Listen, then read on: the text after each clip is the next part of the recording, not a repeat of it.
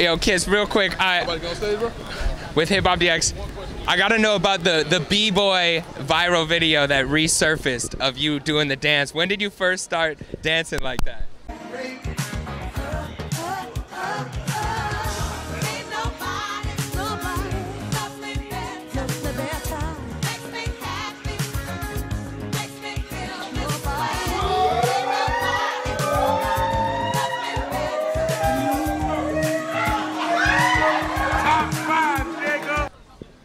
I was actually dancing like that before I was rapping.